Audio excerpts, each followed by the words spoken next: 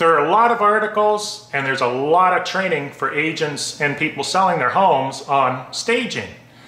But a lot of people will stage their house, but they miss the most important factor, staging the outside of the house.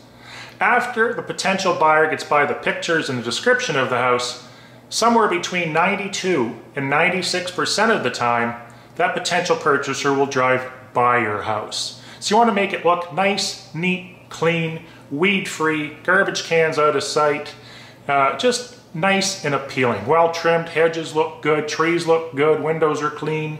You want that person to be invited to ask their agent for a showing. The two biggest things they see as a potential purchaser is your lawn and the driveway. And I've proven on a number of cases by fixing the lawn and painting the driveway sells a house a lot quicker because it makes the house look so much better.